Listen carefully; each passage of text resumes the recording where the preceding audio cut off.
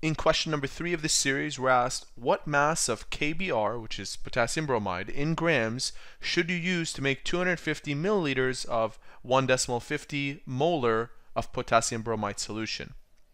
So we're told the molarity, and it's 1.50 molar. I'll use this formula to come up with the number of moles of potassium bromide, and I can do that by setting it up like this, where I have 1.50 is equal to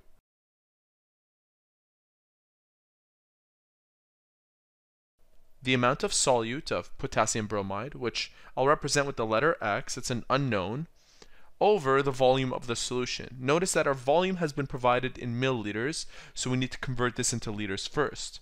To go from milliliters to liters, we need to divide this number by 1,000.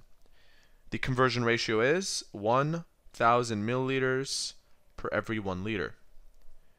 So dividing 250 by 1,000 gives us a quarter.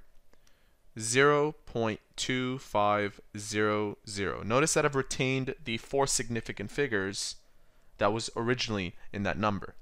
Now to find x, we multiply both sides of this equation by 0.2500, and we end up with this canceling out with that. 0.2500 times 1.50 gives us 0.375 moles of potassium bromide. 0.375 moles of KBr. I stopped after 3 significant figures because of these two numbers, you have to take the lower amount when it comes to multiplying and dividing. Next, what I have to do to find the mass is find the molar mass of KBr. And to do that, I'll use the following two values. KBr has 1 potassium and 1 bromine. So I'll add 39.09 plus 79.90, and that will give me the molar mass. 39.09 plus 79.90 gives us 118.99.